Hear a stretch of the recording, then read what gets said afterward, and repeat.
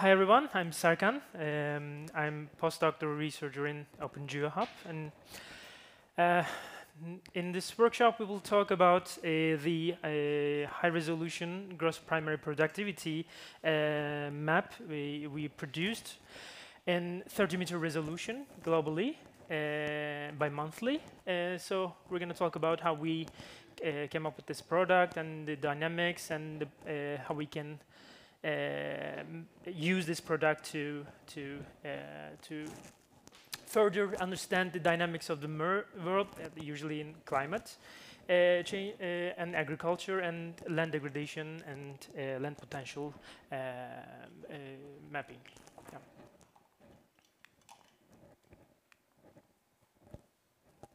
Okay, so for the theoretical background, this is the foundation of the process-based model we use for the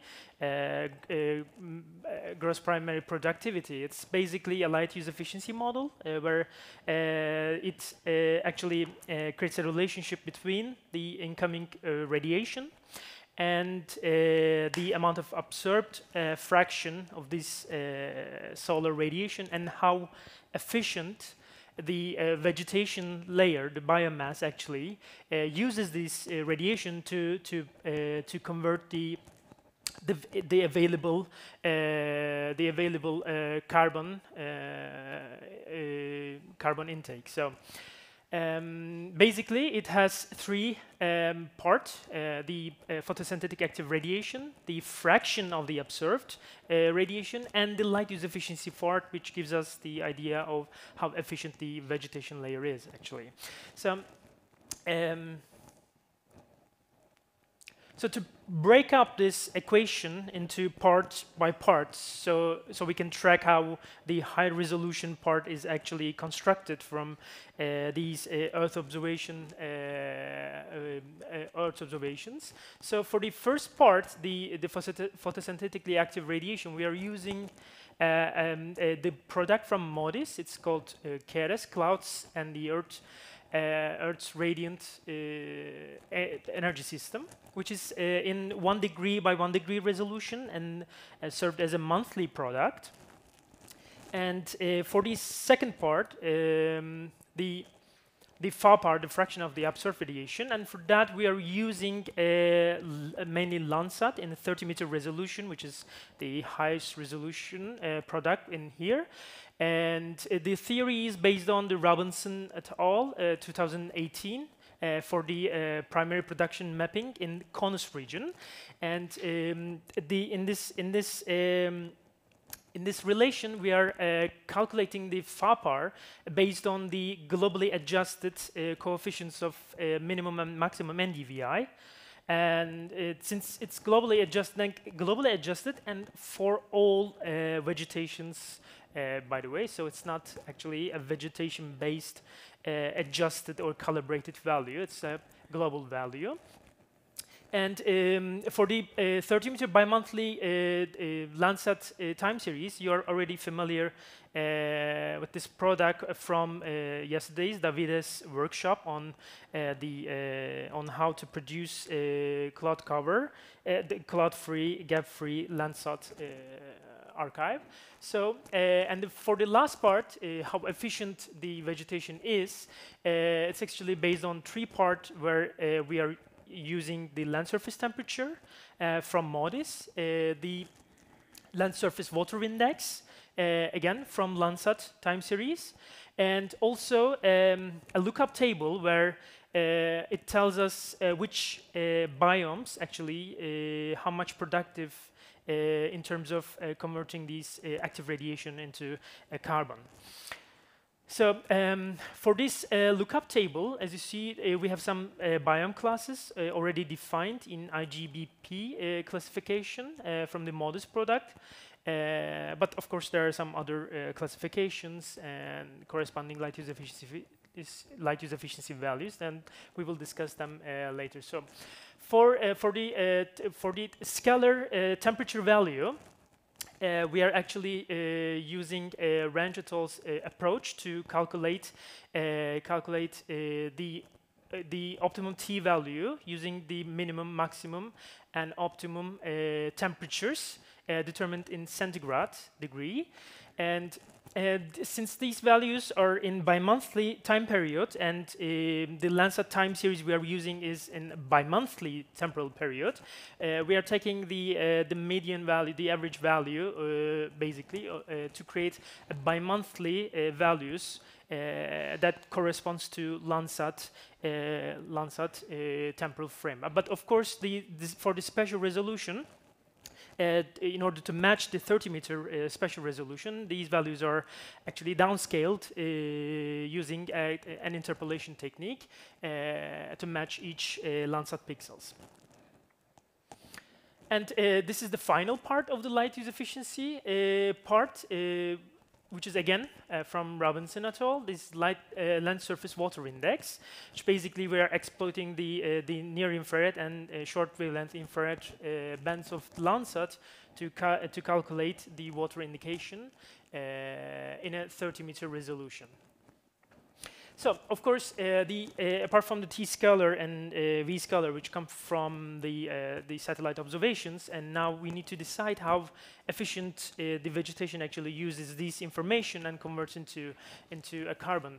So, of course, this is usually observed locally, regionally, or globally, based on some observations, active radiation observations, and the productivity in which the biome is actually active. So this is usually regionally or locally adjusted values, because this is usually temperature or climate dependent value, because the same biome can be productive in a different way in different climates or different regions. So it's not more of a global scale, a global value, but of course, there are some globally adjusted fixed values that we can exploit for global mapping as well.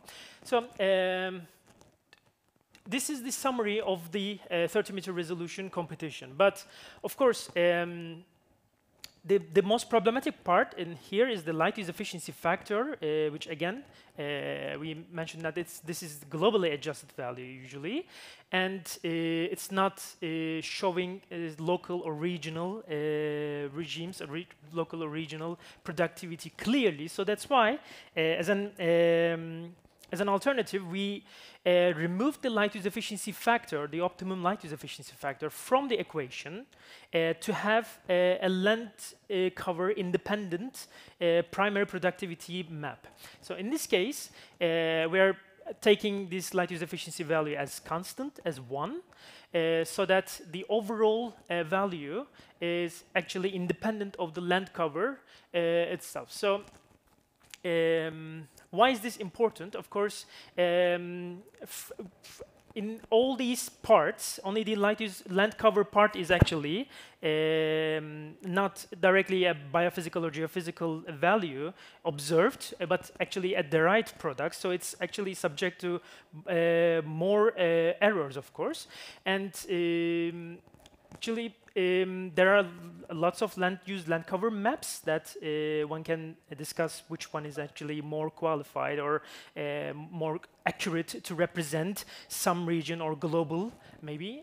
So to avoid that, you can use your own land cover land use map, or the one you favor, or the one you actually newly created, to check the lookup table, in which tells us which biome is actually how much productive. So you can multiply each pixels with that light use efficiency factor and create a adjusted, calibrated GPP value. So we are calling this first product that is independent from the light use factor is uncalibrated Earth observation based GPP, and the final value will be the adjusted calibrated GPP on your own.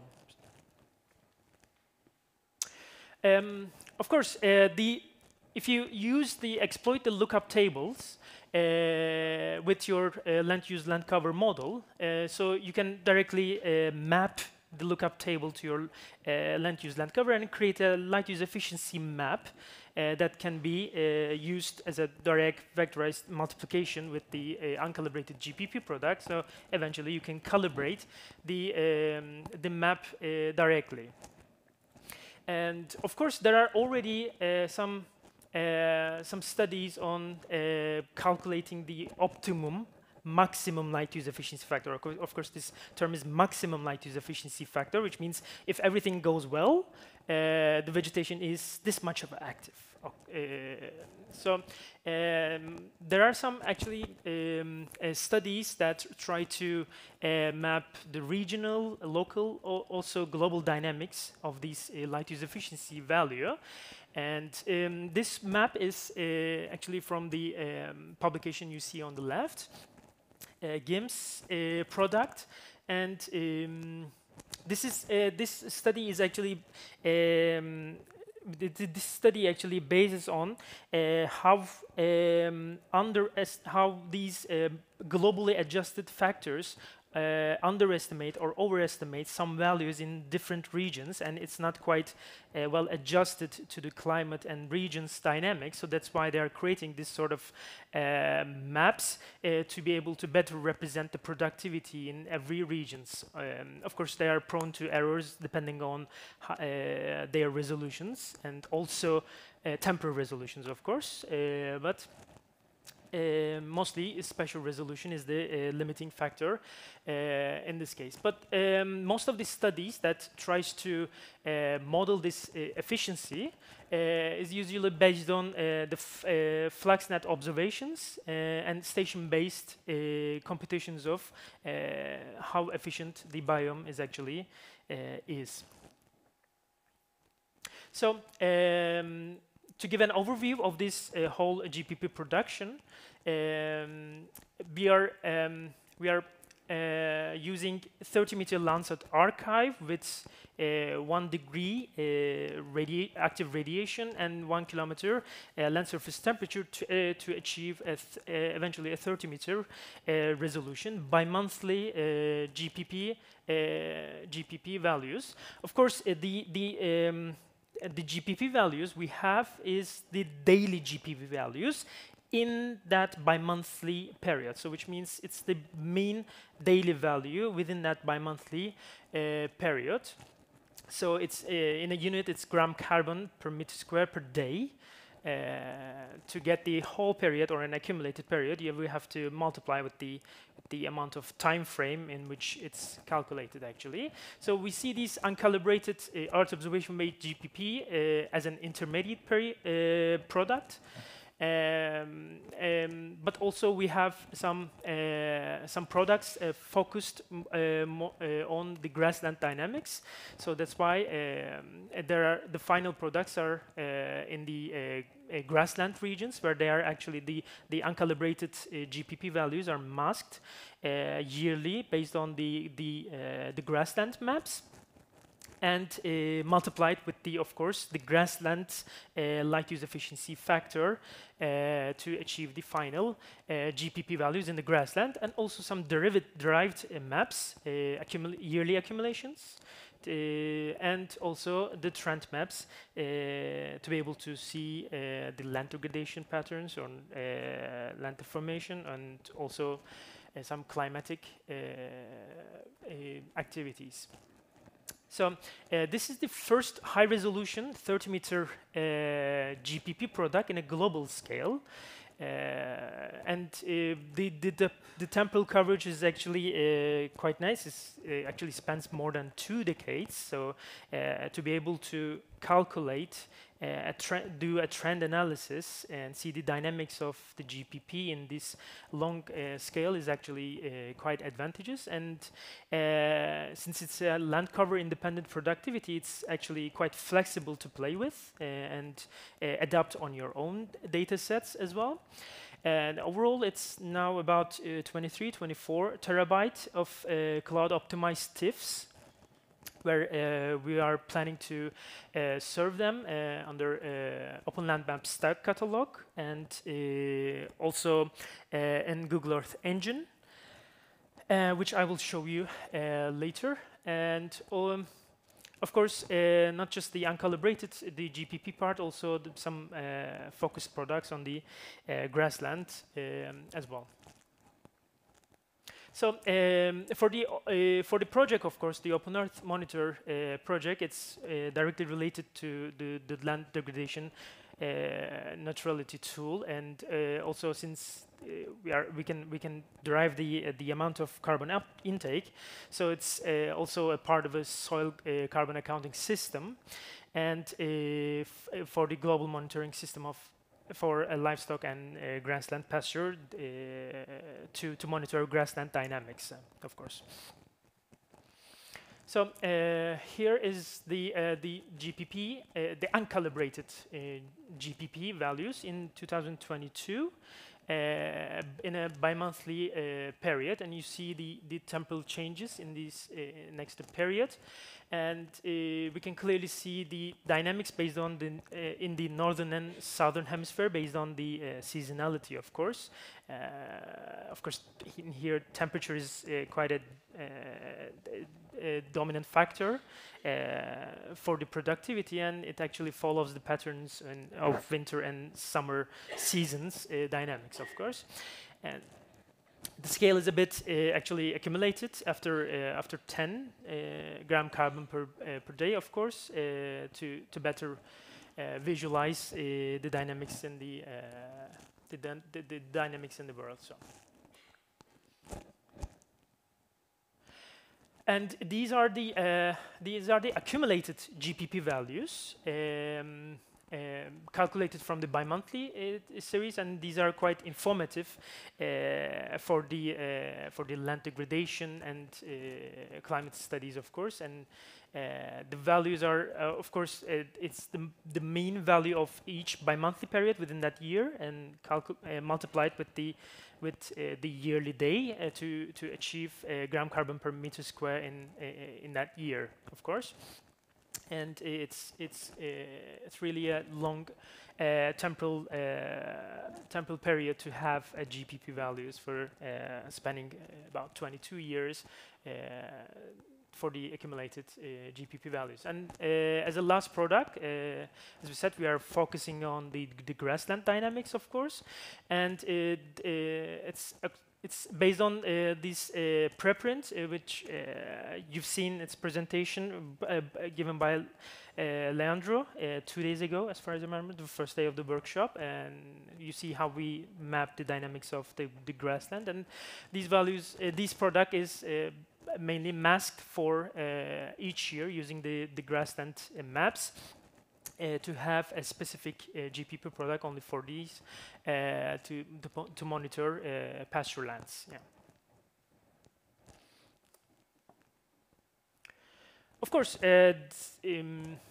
we have to be aware of the limitations of the maps as well. So since it is the highest resolution GPP product globally, but with the high resolution also comes with some price, of course. So the amount of productivity is shown in this productivity maps. Of course, if everything goes well, what does that mean? So if the vegetation is actually fully actively uses the observed radiation and turns it into the productivity, the carbon, this actually shows the perfect scenario. So of course, the vegetation is actually subject to different kind of stress, like photo stress or crop stress or any additional factors that can affect the health of the vegetation is actually prone to error in this modeling, of course. This is the theoretical maximum light use efficiency value implied here, and the other factors cannot directly show the dynamics in that year, in that certain period, what happened to the biomass, what happened to the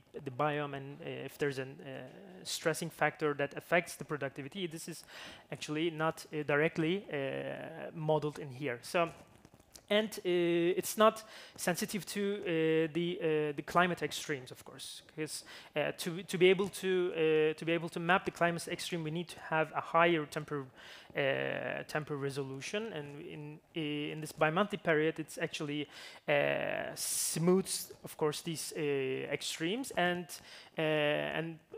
like heat waves or droughts, and it's even with increased temporal accuracy, we may not even able to get the idea of how much drought actually affects the productivity. To be able to do that, we need to have a certain additional data sets to imply the change in the productivity, of course. But there are some nice studies on how these climate extremes actually affect the productivity, of course. But I really enjoy the one on the right, because most of the climate scenarios and most of the studies who does these analysis on the gross primary productivity is actually usually on the worst scenarios, like this is actually affecting worse the productivity, blah blah. But the one on the right is actually trying to search for the positive impacts of these effects on the gross primary productivity. It's like trying to find a silver lining after all. But it's nice that we can still see positive gross primary productivity extremes as well, which I think is a topic under discussed actually. And of course, the most, as I said, the most limiting factor in the resolution in here is actually the temperature from the MODIS product, the land surface temperature, because it's the model assumes that there is no productivity under 0 centigrade degree temperature. Of course, this is actually works for most of the biomes, but there's still a productivity in extreme cases, especially for the tree covers, of course, because for the C4 agricultural products or other products, it's usually, of course, it's enough to estimate that there's no photosynthetic activity, but it may lead to some underestimations in the tree cover regions. And here I show you some examples from Russia in 2008, March-April period. And on the right side, you see the land surface temperature in 1 kilometer downscaled to 30 meter, and the blue regions are the parts where the actual land surface temperature hits to 0. So this pattern is directly influencing the final GPP pattern directly. So this is a limiting factor in those regions, of course.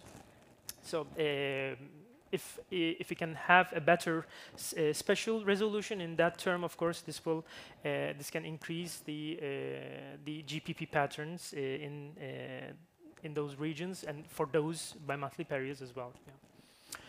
So how accurate these GPP maps? And to be able to answer this question, we can look the eddy covariance flag towers. We can exploit them to validate our GPP models, and so these are the flux towers networks we used for the validations. The FluxNet 2015, I think this is the most famous data set used, which is global. They are the black dots you see on the map, and the other regional networks, ICOS from the Europe, and Ameriflux and OSFlux from Australia. And you see that there are some common stations, of course, because FluxNet 2015 dataset actually is a combination from these different networks. As far as I remember, from 1991 to 2015, they gathered the daily values of the flux measurements. And this is the distribution of land covers in the 2015 FluxNet data set, which is quite diverse. And there are some stations that has a span of over 20 years of period. So of course we cannot use the period before 2000 because we are mainly producing the maps between 2000 and 2022. And so for that, we actually use the additional local networks to be able to access the period after 2015. And so this is more or less the overall view of how accurate the GPP value actually is doing in different biomes. Of course, in different networks, not all biomes are covered, so it actually changes a lot. But overall, the RMSE values in different networks is around 2 gram carbon per meter squared day. With in the ICOS, it's a bit higher, but generally, it's the problems are in the forest biomass, which is typically expected a bit, like I said, the model actually assumes at 0 temperature value, which is actually underestimates some parts of the forest productivity, of course. But to be able to accurately see also the dynamics in the grassland region and the overall separately, we separated the analysis as all land covers and grassland. In the upper, you see the all land covers, and from left to right, Fluxnet 2015, Ameriflux, ICOS, and OSFlux results. And you see that for all stations, for all networks, the correlation value is quite high. And it actually, the model actually can grasp the dynamics of the GPP quite well. But there's a bit of a drop down in OSFlux in the Australia region, which is actually the only network in the southern hemisphere, and the others are usually have data set in the northern hemisphere. And it's because this analysis is conducted with a mod 17 light use efficiency factor, which is globally adjusted light use efficiency values. And these values actually underestimate and overestimate in different regions. So when you look up only the correlation value, we are actually doing fine in Australia, because we have 0.88, nearly 0.8 correlation value. But when you see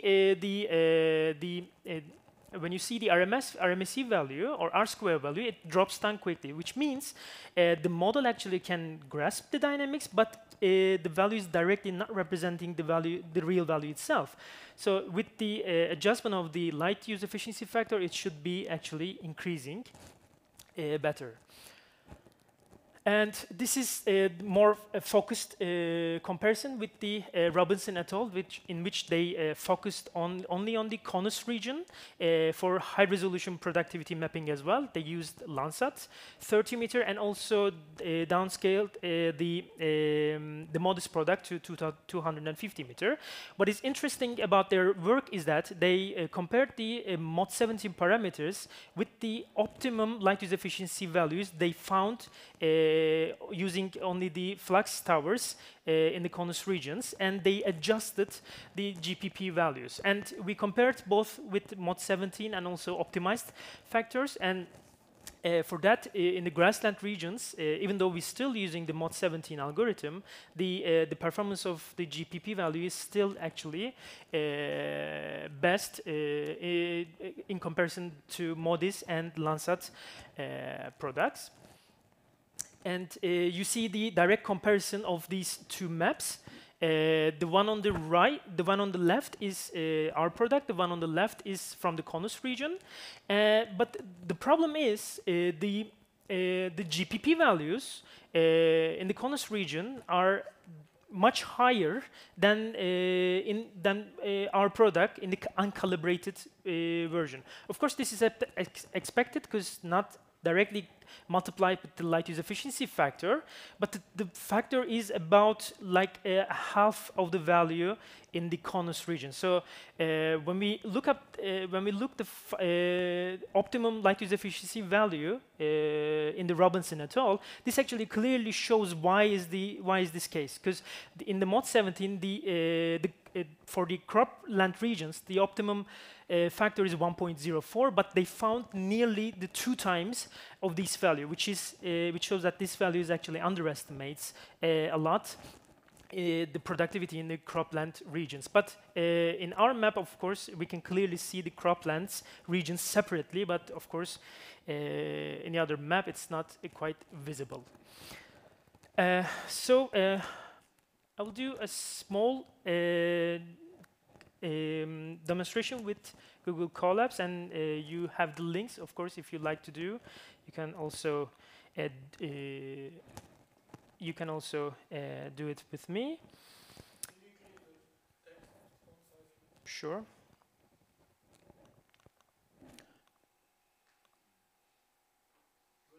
Yeah. Okay.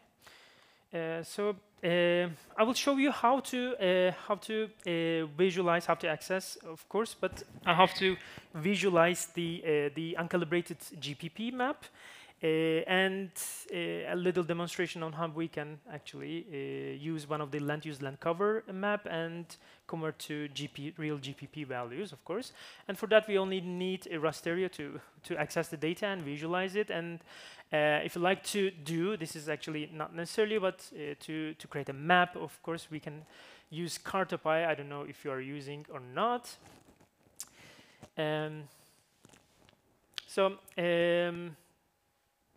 This is the already given link for the 2022 the April and June period.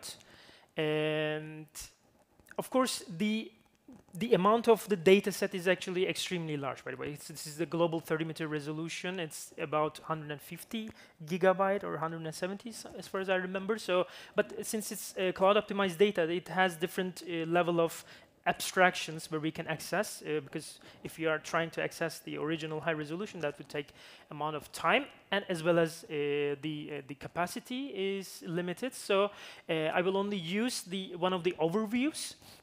But if you'd like to see the number of overviews and what kind of level of abstraction we have, I already gave some code about it, and you can run and see different overview levels, like from 246 to 2048.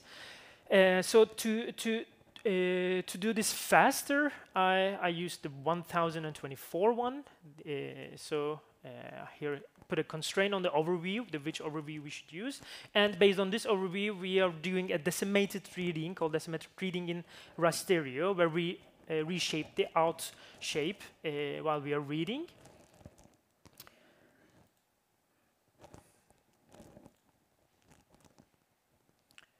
And this is the global map for that bi-monthly period. And of course, if you'd like to put it in a better frame, you can exploit Cartopy, which I gave some codes on how to get some physical properties on the map as well, if you're interested. And this may be a bit of a different projection than maybe you're used to, but this is something we'd like to use a lot lately. And so we can have a global map of GPP using this code sequence. Yeah. Of course, again, in here I played with the color bar here to do some power normalization, because there is some accumulation in different regions, but to have a better visualization, we needed to play with them. So let's try to take a small portion of it in the highest resolution, 1 degree by 1 degree region in the Laxenburg region. I tried, by the way. This is the uncalibrated GPP in our area, and also I took the land use land cover from Modis, And since, of course, this product is in 500-meter resolution, which, of course, your model, your map also can also be, I do some nearest neighborhood interpolation to replicate the values in the 30-meter pixel level. So this is the final interpolated land use land cover map, and this is sorry. Okay, this is the final map where you can see with the class values, of course. There are 17 classes in IGBP classification, and the corresponding light use efficiency factor adjusted globally. So we can map this dictionary to directly to land use land cover to get a light use efficiency map directly, and you can use this value to multiply the uncalibrated GPP values to get a calibrated GPP, and this is the final comparison of uncalibrated and calibrated GPP values. Of course, the area is, I think, mostly dominated with the forest cover, so you can see that the values are increasing in the right part in the forest values. I'm sorry I had to go fast in a bit, so because I ran out of time. But you have the copy of this notebook, and you can run it and play with it. Yeah, thank you.